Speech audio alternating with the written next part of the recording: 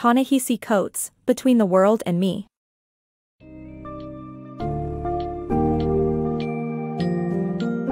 Immerse yourself in the gripping narrative of Between the World and Me by Ta-Nehisi Coates, as he reflects on his life as a Black man in America and the fears that continually affect him and the Black community. Explore the powerful experiences and lessons that have shaped Coates, from understanding the realities of being Black in America and confronting the American dream, to discovering the Mecca at Howard University. This book summary provides a compelling overview of a profound personal journey, shedding light on important themes such as police brutality, systemic racism, and the importance of re-education for achieving true equality and understanding.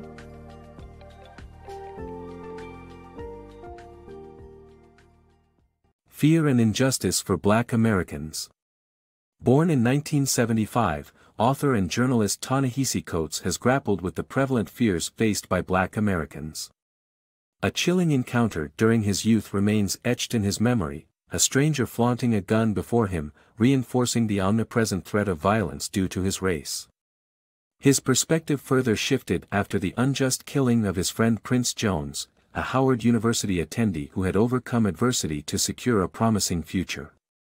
Amidst the quest for peace, happiness, and personal success, the harsh reality confronted by Coates is that Black Americans remain tragically vulnerable within a deeply prejudiced society. As a father, he now communicates these fears and challenges through his writing, tying these worries to the well-being around his son. Throughout his life, Ta-Nehisi Coates has grappled with the fears that many Black Americans face daily. As an 11-year-old, Coates experienced a terrifying incident where a young stranger armed with a gun threatened him outside a local market. This moment solidified the realization that simply being Black in the United States made him a perpetual target for unpredictable and random acts of violence. Years later, Coates met Prince Jones, a fellow student at Howard University who epitomized the American dream. Despite his mother's rise from poverty and investment in his education, Jones's bright future was brutally cut short by the hands of a dishonest police officer. This painful loss illuminated the unfortunate truth that even success, hard work, and adherence to societal norms could not shield Black Americans from danger and injustice. These formative experiences prompted Coates to advocate for change and express his fears in the written form. With the birth of his son, his cause gained urgency. Coates now writes not only about his own concerns but delves into the broader concerns of the Black community, particularly focusing on the fears he harbors for the safety and well-being of his son in a racially biased and tumultuous society. The Mecca, Unlocking Truths. Early in life, Coates discovered that traditional education was insufficient in revealing the authentic realities faced by Black people in America. Turning to alternative sources, he found inspiration and a deeper understanding through the writings and speeches of Malcolm X. This exposure to alternative perspectives on the civil rights movement helped Coates reshape his worldview. When he attended Howard University, Coates discovered the Mecca, an ethos and ideology that provided an elevated educational experience. Representing the essence of the university, the Mecca houses inspirational Howard alumni, such as Toni Morrison, Thurgood Marshall, and Stokely Carmichael, who have contributed to constructing a positive Black identity in America. Through these experiences, Coates highlights the importance of exploring beyond conventional education in order to embrace a well-rounded perspective, especially for Black individuals who have historically been denied access to educational opportunities. Bridging the racial divide. A critical factor that sets apart white people and Black people in the U.S. is the reality of embodying a Black body, since Black and white bodies are treated differently. The Black population frequently experiences prejudices and racism, despite the country's racial progress. The discrimination is primarily visible in two forms: police brutality and disproportionate incarceration rates. The lack of community resources, poverty, and the prevalence of drugs in Black communities contribute to this disparity, making the American experience significantly distinct depending on one's skin color. Anchored in the color of their skin, the experiences of Black people and white people in America vastly differ.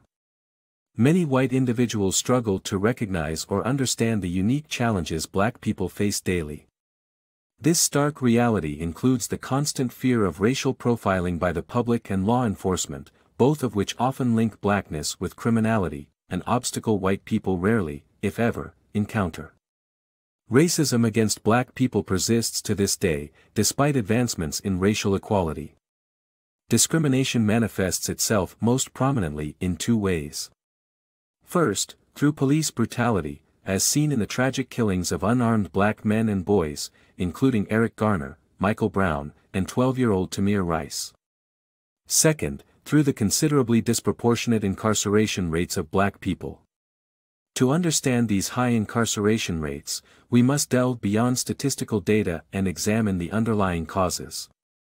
Predominantly, the quality of life in black communities is marred by a scarcity of essential resources such as community centers and public programs.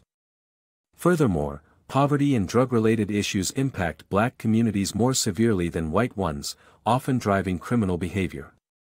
Recognizing these disparities is vital in bridging the racial divide between black and white individuals and improving the lives of those affected by deeply entrenched racism in American society.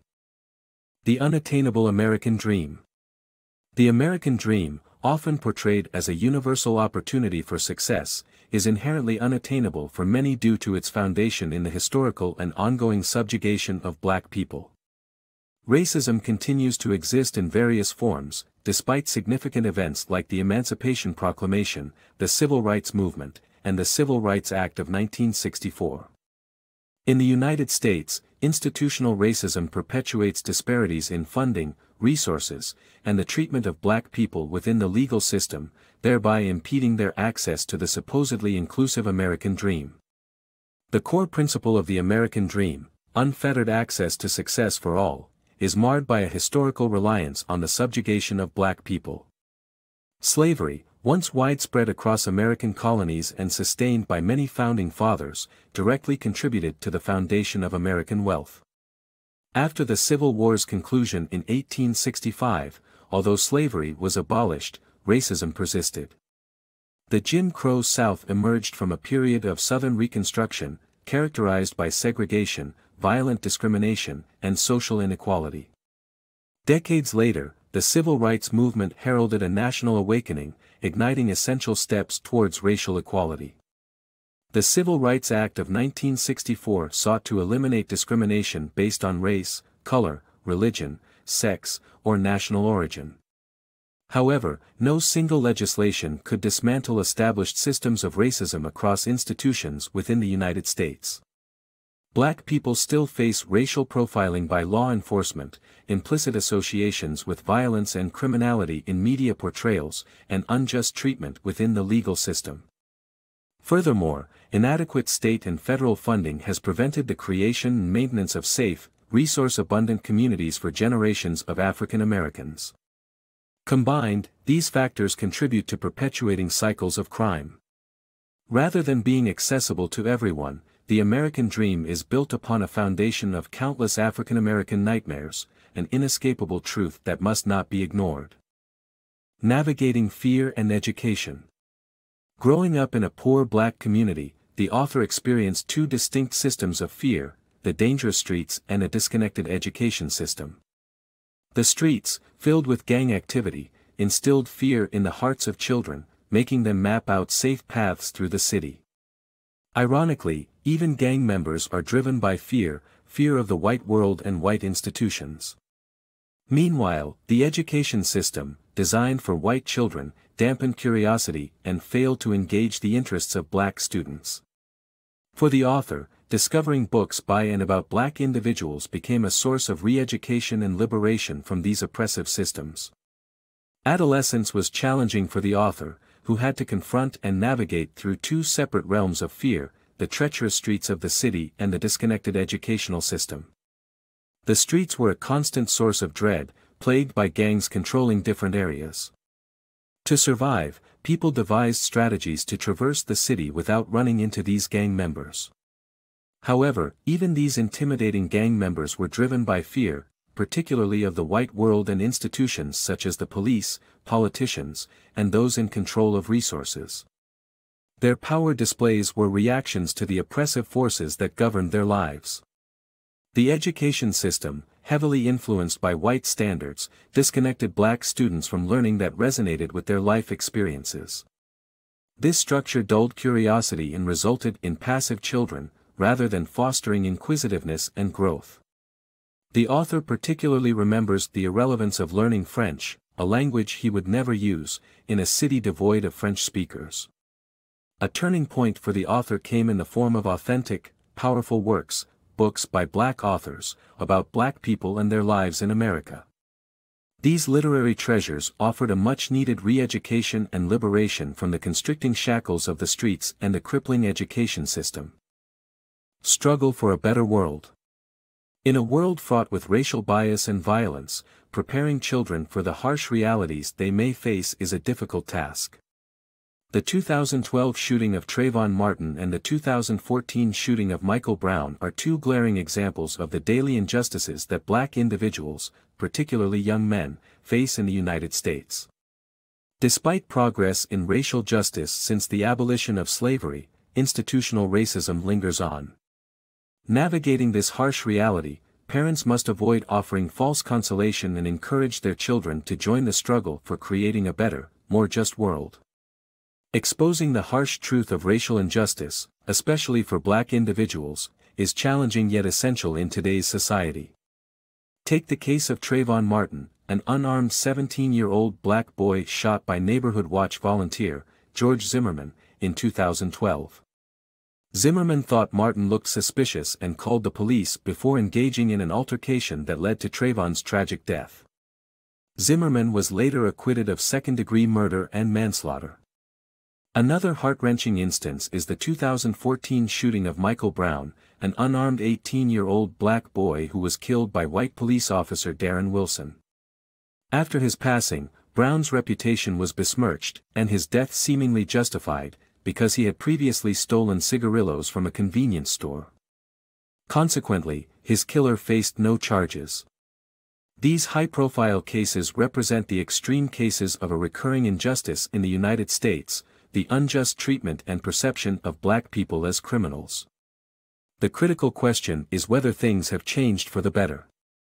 Undeniably, racial justice has improved since slavery's abolition, however, institutional racism persists.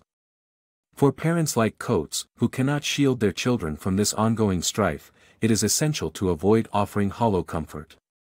Instead, children must be encouraged to be part of the struggle to create a fairer, more inclusive world where justice prevails over prejudice. Beyond the American Dream. The American dream, built upon the unequal treatment of black people, is inherently exclusionary and incompatible with an inclusive society. Its very nature, rooted in a white-centric worldview, prevents it from addressing the systemic racial injustices present in various institutions. Rather than trying to reform it or replace it with a black American dream, society must dismantle the concept of the dream altogether to enable true equity and understanding of the diverse black experiences. The American dream has been constructed and maintained on the foundation of black oppression, beginning with the atrocities of slavery and extending into a racially biased system. This dream, inherently white in origin and ideology, fails to acknowledge the racial disparities embedded within institutions such as the education system, media, and law enforcement agencies. Black individuals striving to attain the American dream face unique challenges, as they must navigate a system that persistently views them through a lens of prejudice. Even if they achieve success, they are confined to white society's expectation of a successful black, rather than being recognized as diverse, unique individuals with their own stories. Author Ta-Nehisi Coates discovered this multifaceted nature of black lives during his time at Howard University, where he encountered a diverse array of black individuals from different cultural and religious backgrounds, reflecting the rich tapestry of experiences within the black community. Coates realized that attempting to counter the American dream with a singular, black American dream would be futile and inadequate, as it would not capture the complexity and variety of black realities. To pursue a truly inclusive society that understands and appreciates the diverse range of black experiences, we must abandon the very concept of the American dream. By breaking away from a structure that relies on extrinsic dreaming myths, it is possible to embrace the unique aspirations and stories of the Black community, working to create genuine equity and unity.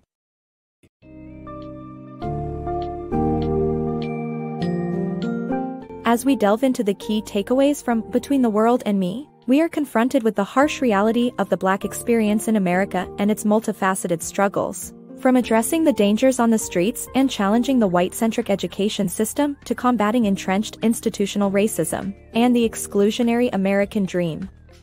In the face of these challenges, Coates advocates for a re-education centered on valuing Black identity and embracing its diversity to create a more inclusive and equitable society.